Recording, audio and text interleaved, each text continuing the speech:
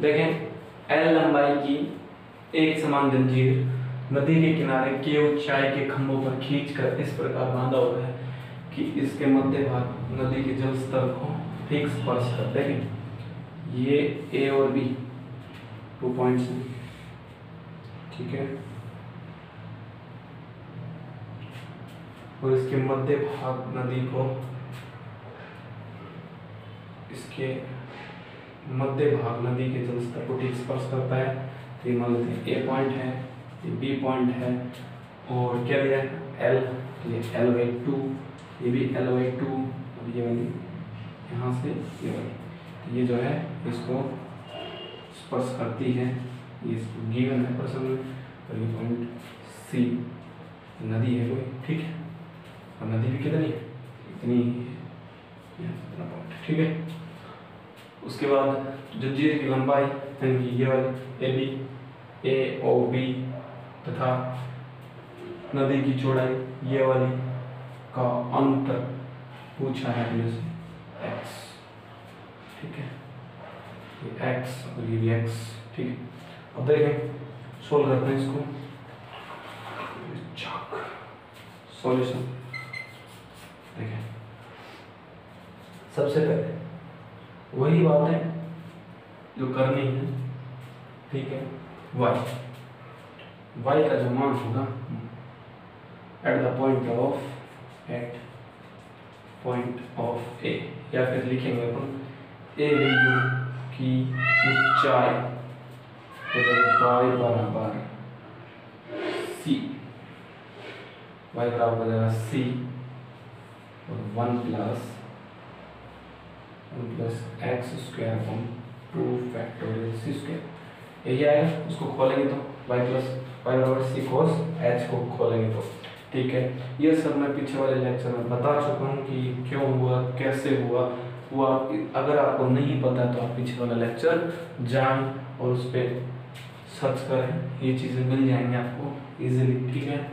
देखें y minus सी बराबर हो जाएगा x square upon 2c, y minus सी के एक्स स्क्वायर अपॉन में 2c के, ठीक है, मिल गया। देख दूसरा नंबर और देखें आप, ये S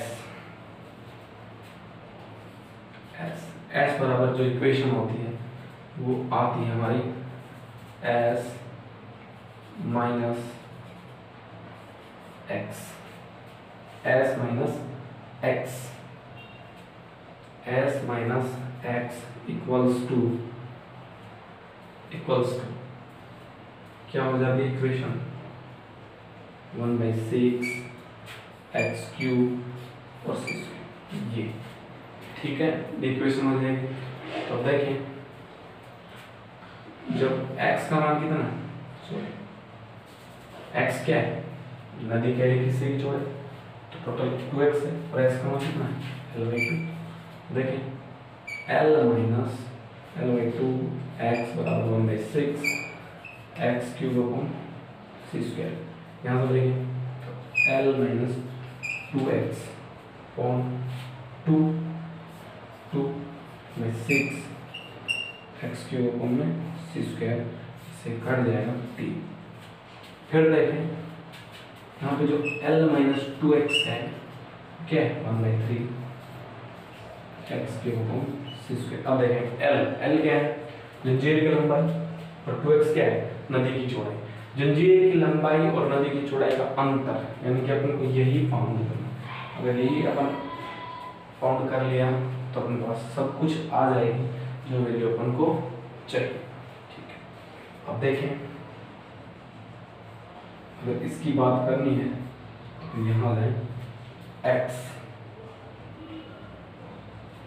तो ये हो जाएगा 1/3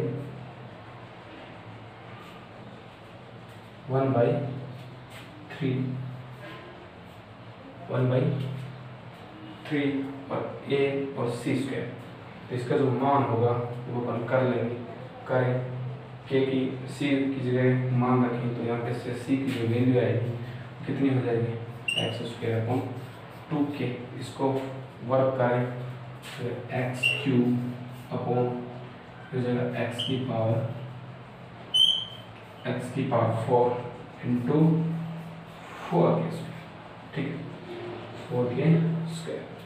देखिए आगे अगर और सोल्व करते हैं अपन तो ये हो जाएगा एक्स थ्री कट जाएगा, ओनली एक्स बचेगा, तो 4/3 के क्यू स्क्वायर अपॉन एक्स। अब ये तुम जानते हो, इससे आगे अपन रिजल्ट में नहीं पहुंच सकते, लेकिन अपन को सिद्ध क्या करना है ये, क्योंकि एक्स की वैल्यू तो अपन पता ही नहीं अपने ना अपन निकाल सकते हैं, तो अपन मान लेते हैं कि जो x है, तो यहाँ पे l चाहिए x के लिए, x की जो वैल्यू है वो है l/2, यानी कि जो x की वैल्यू है वो जंजीर की आधी है, ठीक है। तो यहाँ से अगर वैल्यू निकालेंगे अपन तो क्या आ जाएगा, देखिए जैसे 4/3 के स्क्वायर l इंटू 2, यानी कि जो वैल्यू आ जाएगी 8/3 के क्यू स्क्वायर अपॉन l। तो पूरा क्वेश्चन अपना हो गया है, स्टेप बाय स्टेप, कुछ नहीं करना था, बस जैसा प्रश्न में गिवन था वैसे ही करना था। पीछे वाले लेक्चर में बता दिया था कि इनको तार वाले क्वेश्चनों को इस प्रकार से लिख के सोल्व करना है, ठीक है।